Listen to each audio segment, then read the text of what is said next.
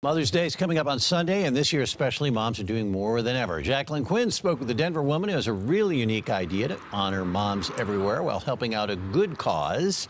So, Jacqueline, our young mom, happy Mother's Day to you. Explain what's happening.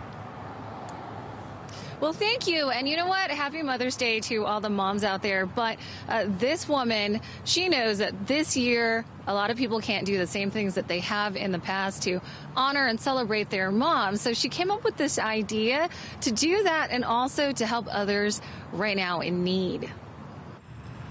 Footsteps pounding the ground is one way Olivia Milner is expressing praise for her mother. My mom worked really hard to get me to this point. Milner, originally from South Africa, was injured by a pipe bomb that blew up at a restaurant she worked at in 1999. We met her last Thanksgiving when she was celebrating the 20th anniversary of her survival. And so taking this opportunity on Mother's Day to work on my lung health, to be active, and to share that with the community around me, it seemed perfect. Milner is putting on a virtual Mother's Day 5K. It's to celebrate moms and also raise money for a personal cause, Charlie's Bakery in Cape Town. The business helps train and employ disadvantaged people. It's run by her friends. Being a mother during this time, working at the same time, trying to save my business.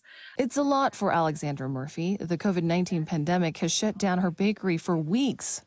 Our rand is not a strong currency, and it's 18-1 at the moment. And if anyone is wanting to donate, every cent counts. But people who want to join don't have to support any one cause. Milner says run for whatever charity you want. Ashley Jimenez has already signed up. And what will you be thinking about perhaps on the run when you do take it? I'm finally alone for 30 minutes. And in some cases, the 5K is just a chance for moms to get out and take in their special day.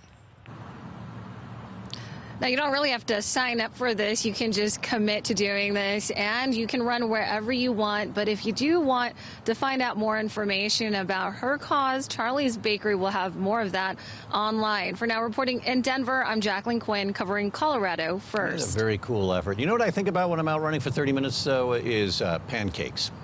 That's what I don't know what you think about. But I understand her desire to be alone a little bit at this time when a lot of us are alone. The COVID-19 pandemic has cut down on a lot of our favorite outdoor activities.